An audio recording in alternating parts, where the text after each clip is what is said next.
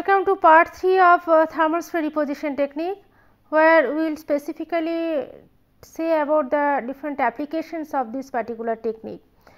So, as we mentioned that there are wide varieties of techniques available under thermal spray deposition, and depending on the materials which you are going to choose, you can do different kinds of coating by application of different kind of technique actually. So, that coating materials may be polymeric, may be metallic, may be ceramic, may be ceramides, may be metal matrix composites. So, any materials can be used for coating purpose and may be for corrosion resistance application, may be for high temperature oxidation resistance application, may be for wear resistance applications. So, this particular technique can also be applied for hard facing purpose, where basic purpose is to improve the abrasive wear resistance to a large extent for different components, and you call it as hard facing. For example, hard facing may be applied for deposition on for the development of coating on turbine parts, crushing equipments, hammer mills, plug mills, forging dies, rebuilding work tools, knife edges, mixing blades, extruder screws, roll surfaces, forming die. So, where everywhere if you see the application areas, you will find that in all the application areas you need different types of wear resistance coating. For example, if you see turbine parts here, you will find that the main coating is application is the coating for erosion resistance application. Crushing equipment, you will find that gauging wear is the main problem. Hammer mills, you will find that impact wear is of major trouble. Plug mills, again you will find that impact wear is of major trouble. Forging die, again you will find that is typical impact wear. The rebuilding work tools, again it is a kind of typical gauging wear, and knife edges, again you will find that high stress abrasive wear is there.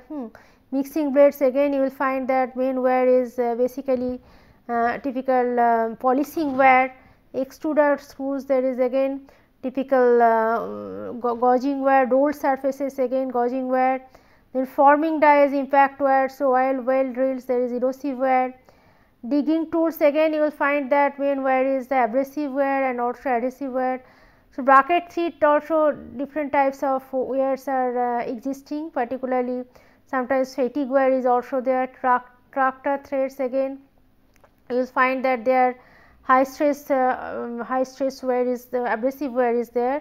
Earth moving equipment, again low stress abrasive wear.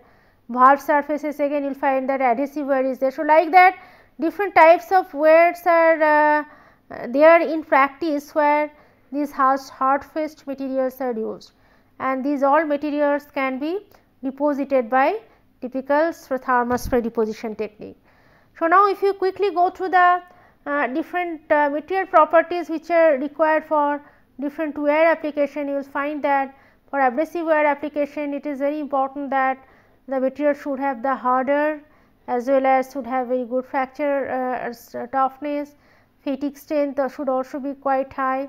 So, where microstructure and composition plays very important role, and even different types of wear, if you see in different types of wear different properties play a role. For example, if it is gauging wear, you will find that their compressive strength as well as the fracture resistance is very important. Polishing wear, it is the hardness and that typical microstructure which is important. Then cavitation wear, again toughness, alloy composition as microstructure, and corrosion resistance property is important.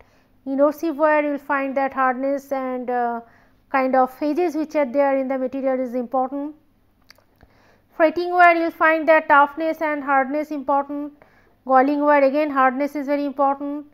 Adhesive wear, composition as well as hardness is important. Like that in different wears different material properties are important, and this acts as a kind of guideline to choose the material for coating application. So, whenever you are interested to tailor any kind of wear property or wear resistance, you have to take these all factors into consideration to choose proper material, and so that it gives you the proper properties onto the surface.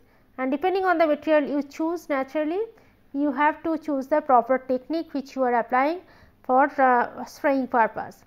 Like tool materials, if you see, there are different tool materials available: tool steels, alloy steels, carbon steels, then stainless steel, cemented carbides. These different tools are available. So, different tool ceramics are available, non-ferrous materials are available, elastomers are available. So, different materials can be coated for tool purpose, tool making purposes. And here basically this is very important, because again depending on the application you have to choose the proper material and then proper coating technique. Then as I mentioned you, hardness is very important parameter. So, you will find that large numbers of materials are available which are having difference in hardness, like starting from typical normal steel, cold work, low carbon steel to like nitralloy or carburized grade steel. So, you can go from 100 to around 700 HP. So, different hardness values are there for different materials. Again, for material selection for a particular application, you choose the material based on your required hardness for the required application. So, whenever you talk about the wear resistance, you can choose the proper material with the desired hardness. Now, if you see the different types of materials, again it may be pure metal with different hardness. So, if it is for example, if you are interested to develop a coating which should have very good anti-friction property, then you go for tin coating, as a tin coating and pure metal tin you use for coating material. If you are interested to develop a coating for high temperature oxidation resistance application, use aluminum as coating. You can use tungsten or nickel as coating, where you require both corrosion resistance as well as erosion resistance. Tantalum may be used as coating material, and molybdenum also may be used as coating material. So, different pure metals are available in nature. Alloys are available like nickel based alloy, chromium based alloy, stainless steel, bronzes, steels and iron nickel, molybdenum iron nickel alloys. There are different types of ceramides available which are basically ceramic based, and these particular ceramides offer very good hardness as well as it is having little higher toughness than that of ceramic materials. Metal composites are available, intermetallic compounds are available which offer high strength as well as high temperature oxidation resistance, and ceramics are available, different types of ceramics which offer very high hardness, and for some of the wear application where you do not need much toughness, for erosion resistance purpose, for corrosion resistance purpose, you can use ceramic coating. And polymers are also available which are mostly applied for anti-friction property enhancement, and also sometimes also for improving the slurry erosion property enhancement, you just use polymer or composite coating. So, these are different materials available in practice which may be thermal spray deposited, because there is no bar. As I mentioned you, thermal spray deposition is a very much versatile technique. So, you can use any material as the precursor for thermal spray deposition process.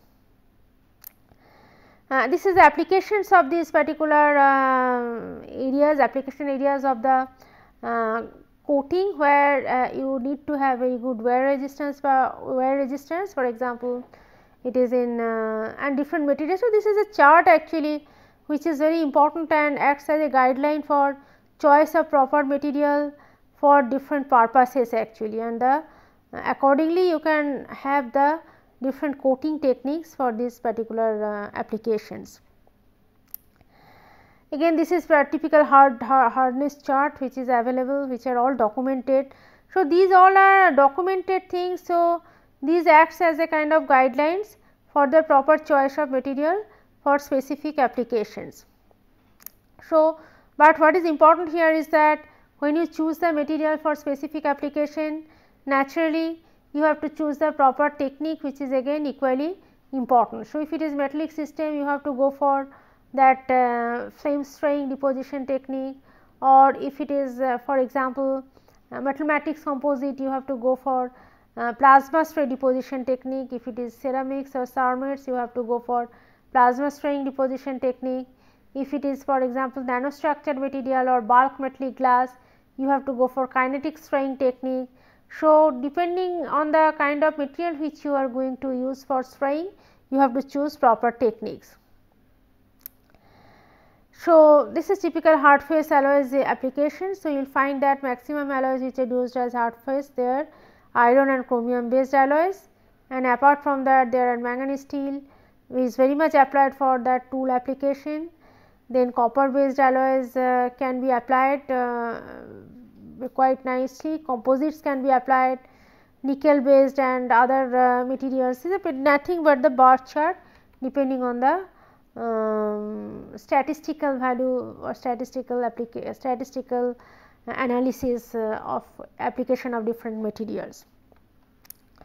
So, now if you particularly go through the application in different sectors, you will find that in aeronautical or space sectors there are major applications of thermal spray deposition technique. They may be applied for adhesive wear applications, improve adhesive wear property enhancement, then maybe for thermal barrier property enhancement, they may be for abrasion wear resistance application or high temperature corrosion application. So, you will find that different parts can require or can demand different properties. So, depending on the properties which you are looking for a particular purpose, you have to choose the materials for coating. For example, if you are interested to develop a coating for improved adhesive wear resistance, then there you should have higher hardness and you should also have very low coefficient of friction. In addition to that, you should have the tough coating. So, for adhesive wear resistance application, you can apply tungsten carbide cover, that is armors. You can use chromium carbide and nickel composite. You can apply alumina or chromium oxide, and the techniques are usually plasma spraying technique, especially when it is ceramic materials, but when it is ceramics you can use high velocity oxyfuel technique or maybe detonation gun spraying technique. So, for adhesive wear purpose, you have to have a very tough and hard coating on the surface. Whenever it is, for example, abrasive wear, the typical application or components which are subjected to adhesive wear, they are fan blade clappers, starter blades and film tube locations. So, whenever you talk about the abrasive wear, usually for abrasive wear you basically apply aluminum silicon sprayed which is sprayed by flame spraying operation, then aluminum silicon plus polyester by air plasma spraying operation, composite of co-nictoli and boron nitride by air plasma spraying, again co-nictoli by vacuum plasma spraying. So, this is applied again in turbine ring. So, when you talk about high temperature corrosion resistance, then you have to look for the materials which offers high temperature corrosion resistance. For example, nickel, so nickel, yttrium, titanium, then these all things are applied on turbine vents, turbine blades, those particular components they are which are subjected to high temperature corrosion, there you have to look for the corrosion resistance coating. Now, thermal barrier coating is another place of application of the this particular thermal spray deposition technique. Particularly for the thermal barrier coating, you have to apply the air plasma spray deposition unit, because thermal barrier coatings are basically oxide based ceramic coating, mostly they are stabilized or zirconia, and they are not directly applied onto the surface of the substrate, because if they are applied directly onto the surface of the substrate, there will be chance of spallation. So, usually they are applied on the bond coat. Prior to application of this particular thermal barrier coating, you have to apply a very thin bond coating, which is co-nictoli as bond coating, because co-nictoli is having the coefficient of thermal expansion between metal as that of ceramic. So, it basically reduces the stress at the interface to a large level, and it also offers very good high temperature oxidation resistance property. So, usually these particular the component parts which are subjected to this particular thermal barrier coating, they are turbine blades, they are combustion cans, combustion vanes, and these are the components which are basically subjected to this particular thermal barrier coating. So, this is duplex because cone eclorely coating is applied on top of the bare parts after sandblasting, and then they are subjected to typical thermal barrier coating. So, it is important that you prepare the parts very nicely prior to the plasma spraying or thermal spraying operation. Then if you talk about the shipbuilding and naval sectors, there are a lot of problems of erosion, corrosions and cavitation erosion. So, there is a lot of applications of the thermal spray deposition technique, particularly in ship propeller, your ship hull. You will find that this particular ship hull is subjected to marine, particularly whenever it is in marine environment, you will find that there will be problem of corrosion, particularly pitting corrosion. There is also the problem of cavitation erosion corrosion. There will be also the problem of the microbial corrosion. So, these ship hulls are basically cladded with or sometimes they are sprayed with the copper nickel alloy, so that their antibacterial property is increased, antibacterial corrosion resistance is increased, and they are also coated with ceramides and also metal matrix composite by EGF spraying, so that you get very good wear resistant surface, and also you can add chromium in addition to that, so that you get very good corrosion resistance property in aqueous environment. Similarly, that steam valve stems, then non-skid helicopter flight deck, and then marine gas turbine engines. These all are the areas where these are the components where there is a lot of applications of the thermal spray deposition techniques. So, in general we can say that this particular technique is lot of techniques are there, and it can be applied for metallic coating, ceramic coating or metal matrix composite coating, but proper choice of material is very important, so that you get proper properties on the surface. And if you are interested to develop the coating for typical aqueous corrosion resistance application, you have to look for, you can look for either barrier coating, like you can deposit typical polyester coating onto the surface of the any material which is subjected to very low temperature, so that you get it does not really corrode in normal environment, or otherwise you can also go for sacrificial coating like zinc coating. So, usually if you talk about zinc coating, aluminum coating, these coatings are done by wire frame spraying technique or arc spraying technique, because in both the techniques you end up with a very good structure, and their efficiency is quite high, because if you talk about wire arc spraying, then you will find that its efficiency is quite high, because there is no loss at all if you optimize the parameters, in contrast to that of powder frame spray process, where lot of powder is lost in the air because of the low efficiency of the process, and also because powders can fly away when you do spraying. So, for low melting material deposition for corrosion resistance purpose, you do flame spraying, or maybe you do that arc spraying operation.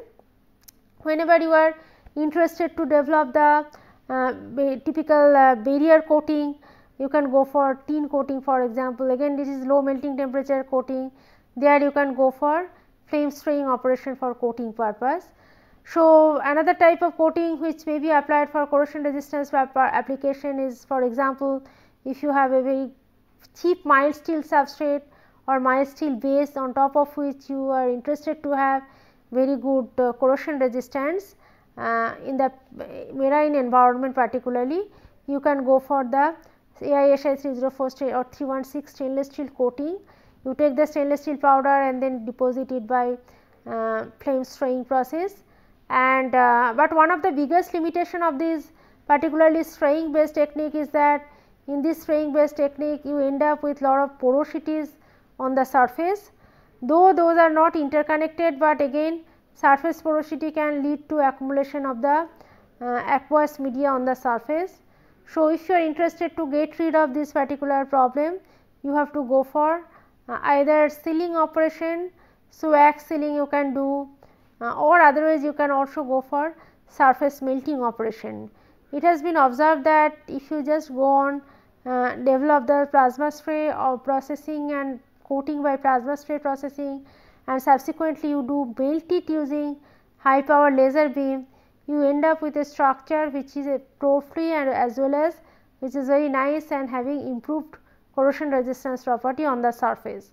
For example, it is observed that AISI 304 when it is subjected to thermal spray deposition of molybdenum, you will get deterioration in the pitting corrosion resistance property, but when the same coating is melted using the laser beam, you get very high pitting corrosion resistance of this particular coating. So, you can always go on combining the 2 or 3 techniques to get the best result in terms of the desired properties on the surface. It has also been observed that nickel chromium silicon boron nicro CV coating is very much interesting coating, which is self fluxing alloy and which can be applied for wear resistance application as well as can be applied for hot corrosion resistance application when it is deposited by HUF spraying technique.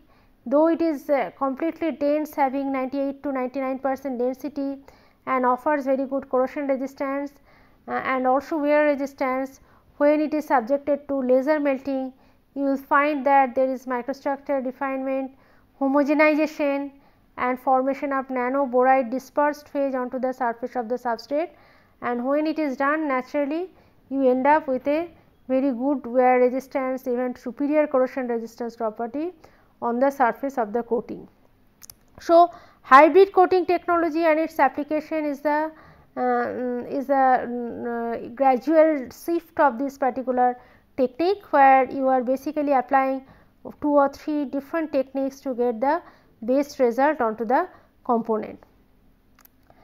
So, after these all things, I would like to say some of our examples of the application of this coating on 2 different sectors. One is that high temperature oxidation resistance purpose, that is thermal barrier coating. Another one is for biological property enhancement purpose, bioimplant for applications, the application of thermal spray deposition. So, as I mentioned you, thermal barrier coating is a kind of oxide based coating which when applied onto the surface of the substrate, it offers the high temperature oxidation resistance property significantly, but thermal barrier coating itself does not offer oxidation resistance property, but it acts as a kind of insulating barrier for insulating barrier onto the surface of the substrate. So, actual temperature experienced by the substrate is reduced to a great level. So, for example, by the application of yttrium zirconia thermal barrier coating, the temperature experienced by this particular nickel based or iron based super alloy can be reduced by 50 to 100 degrees Celsius. So, this reduction in temperature is very much helpful, because of the reduction in temperature, naturally you will find that the overall oxidation or overall the service life of the component increases to a large extent. So, usually you will find that this thermal barrier coating is they are ceramic in nature. So, they are basically applied by plasma spray deposition technique. So, but it consists of 3 different components. One is bond coat, another one is that top coat, and third one is the thermally grown oxide layer. So, when you talk about this particular thermal barrier coating, usually it is applied onto the surface of the substrate and prior to application of the coating you have to apply a very thin bond coat. So, thin means thickness is around 40 to 50 micron. So, this bond coat usually is having can have different composition. Whenever you talk about the aerospace applications, high temperature oxidation resistance applications where there is no humidity, there it is cobalt co-nichrolite based coating. On the other hand, if it is having high level of humidity, then your chromium content in the coating increases to a large extent. So, depending on the kind of coating you are applying, kind of applications the coating is, your bond coat composition also varies, but basic purpose of the bond coat is to have a kind of to increase the adherence of the top coat by reducing the coefficient of thermal expansion or in between, so that the less stress is generated in the at the interface between the coating and substrate, because usually bond coat is having the coefficient of thermal expansion between top coat and that of substrate. And another purpose of applying bond coat is that when you apply bond coat, the bond coat offers the oxidation resistance or corrosion resistance property of the substrate, because as I mentioned you, top coat is not really the coating for oxidation resistance purpose, but it is the coating for acting as a kind of insulating barrier. But bond coat is the coating which basically offers the high temperature oxidation resistance or aqueous corrosion resistance of the substrate. So, usually whenever you have the bond coat and top coat, you will find that gradually when you expose the whole combination into environment, you will find that the bond coat get oxidized, and because of the transportation of the oxygen through the top coat is usually porous in nature. Porosities are desired in the top coat because the whole combinations are usually subjected to thermocyclic stress. So, whenever it is subjected to thermocyclic stress, lot of stress is arrested in the coating. So, you should have lot of defects in the coating, so that the stress is accommodated in the defected side.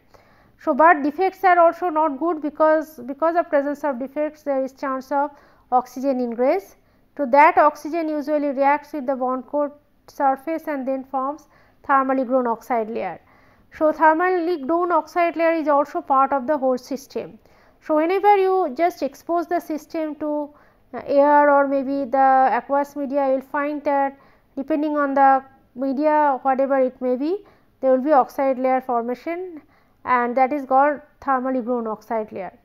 And thermally grown oxide layer basically protects the surface again further from oxidation, but it also is not really constant thickness, it increases with the time.